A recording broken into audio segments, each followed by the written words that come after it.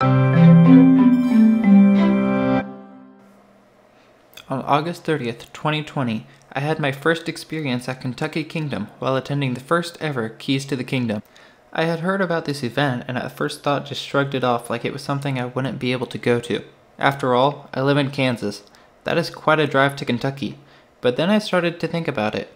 What if I planned a road trip and visited parks along the way? And so that is exactly what I did. But the road trip video is for a different day. Today I'm going to talk about my experience at Keys to the Kingdom. Before the event began, there were some great graphics that went out and lots of information about what to expect. At the event, they had a text system set up to tell you what was next and where it was. It all looked great and felt like a friend was texting you wanting to meet up.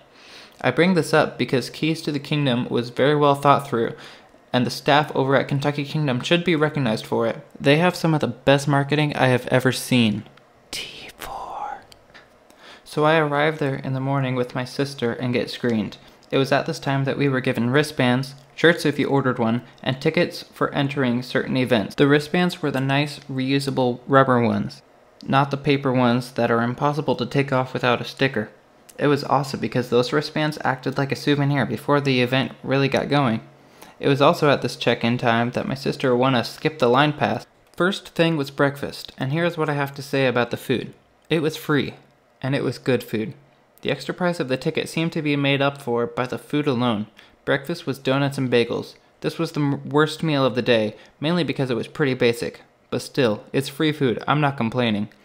For lunch we got to build our own burgers, which were huge and absolutely filling. Dinner was a nacho bar and my personal favorite meal. Like the burgers, the nachos were customized with toppings of your choice. Later that night, they had cake desserts, which were also really good. And throughout the day, they had free soda to drink throughout the park, regardless of whether you were attending Keys to the Kingdom or not. So then after breakfast was some extended ride time on Lightning Run and Kentucky Flyer. The park layout confused me at first because there was a road running right through the middle of the park, and as far as I know, there are only two ways to cross. There is a bridge, and then there is a crosswalk with a crossing guard. So we made our way over to Lightning Run, and I have to say that it surprised me with how great it actually was. Okay, so got off Lightning Run for the first time. That was good. We sat in the middle, so it wasn't as great as it could be. I think the back row would definitely be better, but whatever. We'll probably do it again later today, so we can try it then. We did get back on and got a back row ride. For such a small little coaster, that thing packs a punch. My favorite part of the ride was probably when it does the low to the ground turns, just because it's not like the rest of the ride. I wasn't expecting that, and it reminded me of Cheetah Hunt. After our ride on Lightning Run, we made our way over the bridge to Kentucky Flyer. Okay, just got off Kentucky Flyer for the first time. It was fun. Given its size, it gives a lot of airtime, which is really awesome. I'm all for that. Yeah, just a fun all-around ride. I hope to do it again today, because that was really fun. That is a short ride, but it does give some pretty decent airtime, especially considering its size. The only problem was that there were really long lines for both of the rides, since they were the only two open. Plus, there was only 1 hour of ERT before the general public came in, so we only got one ride on both during that time frame. Once the GP made their way in, we headed over to Roller Skater for a quick cred. Okay, just got off Roller Skater. Probably the best ride in the park. What do you think, Cameron? Yeah, definitely. Oh yeah, look at that thing. What a great coaster. Yellow. Yeah. After the amazing ride on Roller Skater, we got on Thunder Run. My initial thoughts weren't so great, but my thoughts did change later that day. Okay, so just got off Thunder Run.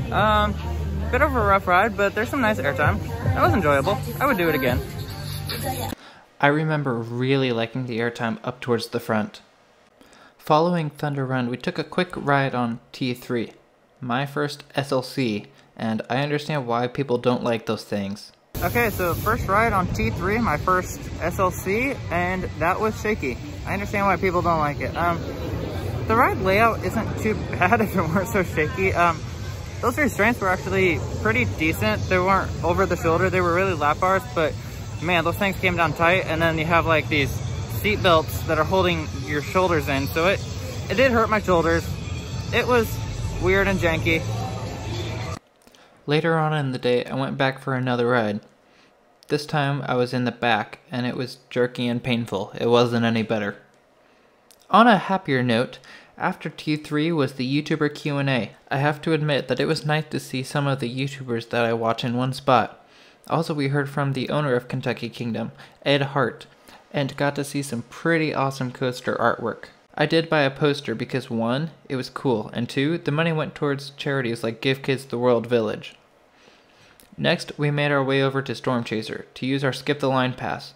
I did feel bad because we made some other enthusiasts wait for the back seat, but man, was that ride awesome.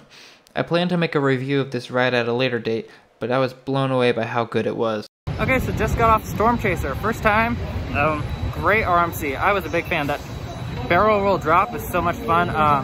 Yeah, all the elements on this were really great. I did notice that the pacing right near the end got slow, but that was right near the end. So other than that, it was phenomenal. I was a big fan. Also, my sister won a Skip the Line pass, so we got to cut to the front of the line, which was awesome. So first time riding, no wait, that was great.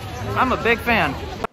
This was the ride I rode the most, and here's my night ride thoughts. Okay, so it's very difficult to see, but I just got a night ride on Storm Chaser, and wow, I got front row. That's an amazing ride, especially at night when it's hauling.